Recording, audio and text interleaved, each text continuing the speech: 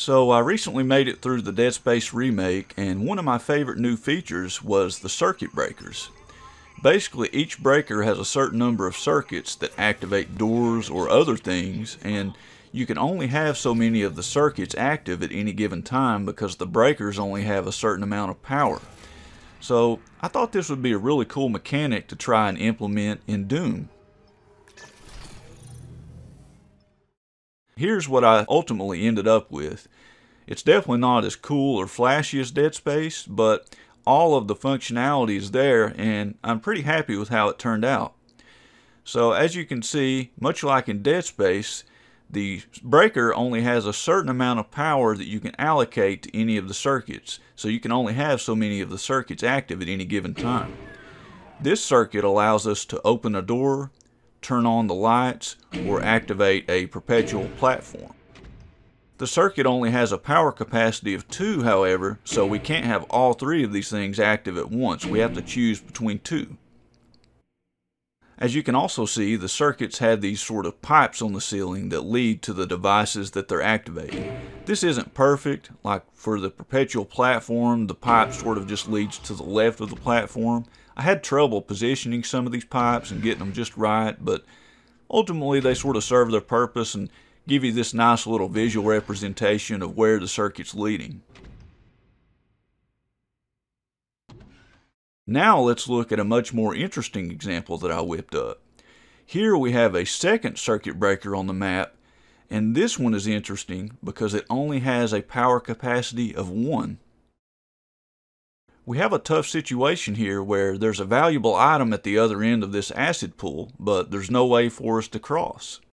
If we go up to the breaker, you can see that we can control the door that leads into the room, and we can raise a bridge that leads across to the item.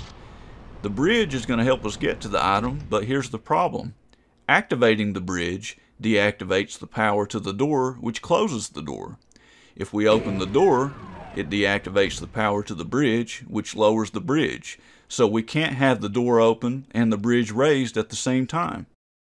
The good news though is that I decided to implement another neat little mechanic that wasn't even in the Dead Space remake, and that is a sort of breaker upgrade. So you can see we have a switch here next to the breaker that requires a yellow key. If we collect the yellow key, and then come back to this switch and flip it, we have now upgraded this breaker so that it has an increased power capacity. So now we have enough power to open the door, raise the bridge, and cross to get the item.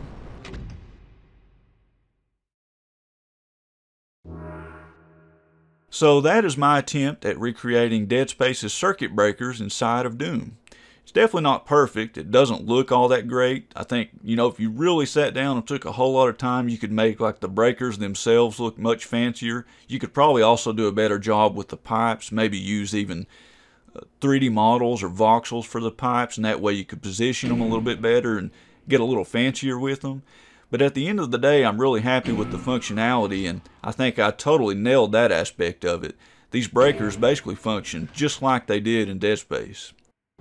I'm also going to throw the WOD down in the video description. That way, if you guys would like to download it and play it for yourselves and even study how it was made and how it was scripted, you can do so. The scripting relies very heavily on arrays, especially multi-dimensional arrays. So if you aren't an experienced programmer, it's probably going to be pretty difficult to decipher. But overall, I hope you guys enjoyed this. Thanks everyone for watching, and if you haven't already played the Dead Space remake for yourself, you've definitely got to do so. It is an awesome game, highly recommend it. So thanks again for watching. This is Chubbs, signing out.